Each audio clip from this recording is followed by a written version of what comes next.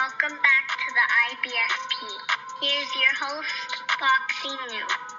Demetrius Andrade is the dummy of the day, and look, let's break it down honestly and objectively as possible. And Demetrius Andrade recently went on the PBC podcast where he talks about potential fights that he's willing to take, fights that he's looking forward to, and fights that he's trying to get made. In one fight, when David Morrell was brought up, he stated that he would not fight David Morrell simply because he's too young.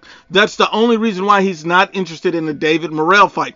But then on the reverse end, he said he's very interested and would absolutely accept and take an Edgar Berlanga fight right now.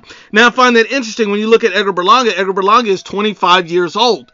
And even though he's 25 years old, he's not too young for Demetrius Andrade.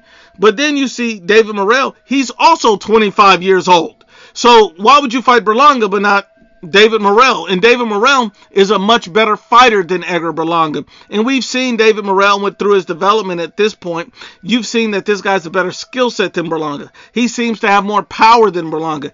And he's also calling for the big names. He's not looking to be protected or held back. He's wanting to fight guys like David Benavidez as well. So he's willing to risk it all. This man is the WBA regular champion, so he's obviously highly ranked, ready to get up there and get a shot at Canelo, David Benavidez. Say what you will about David Morrell, but he does have a lot of potential and a very good skill set. That's a disaster for a guy like Demetrius Andrade, who's defensively overrated.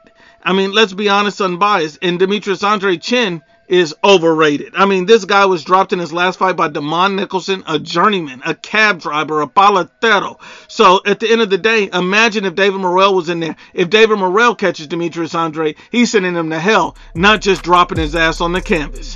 Because men lie, women lie, but the facts don't lie.